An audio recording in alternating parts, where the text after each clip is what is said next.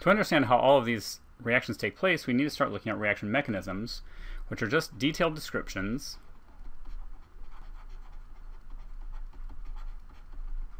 of how bonds are broken and formed,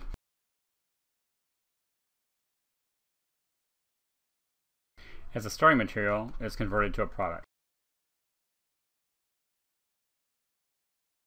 And there are several types of reaction mechanisms and terminology that we need to learn. For example, if we have a one-step reaction mechanism, that's called a concerted reaction. While if A goes to B in more than one step, so if I have 2 plus steps, the reaction is called stepwise. So an example of a one-step reaction would be something like A goes to B. And in a stepwise reaction, A goes to some reactive intermediate,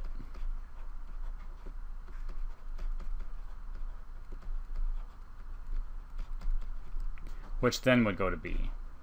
So anytime that we're drawing a mechanism, the most important thing is that arrows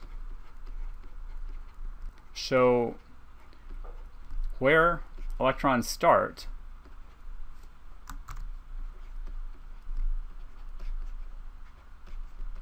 and where they go.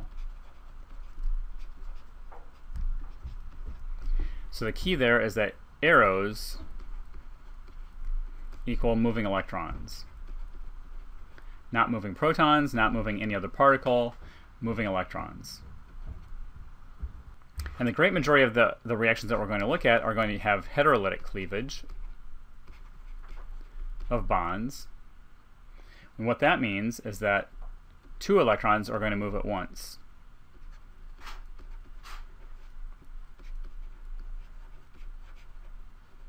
So for example, if I have some fake molecule A plus B minus with a lone pair of electrons, the electron pair will move from where they are on B over here to A to form a new bond.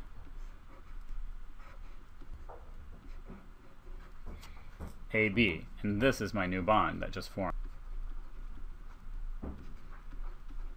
In the radicals chapter, we'll also look at homolytic cleavage. Otherwise, we won't see that in any other chapter of the book.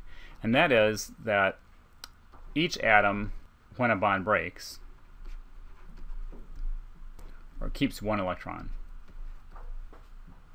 So the same kind of reaction, I could have A with 1 electron reacting with B with 1 electron, and they each donate 1 electron to make the new bond.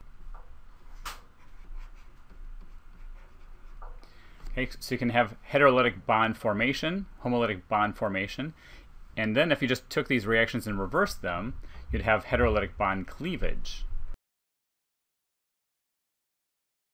The bond breaks, and one of the 2 atoms gets both the electrons, the other one gets neither one. So B would get both the electrons in the first case, A would get none.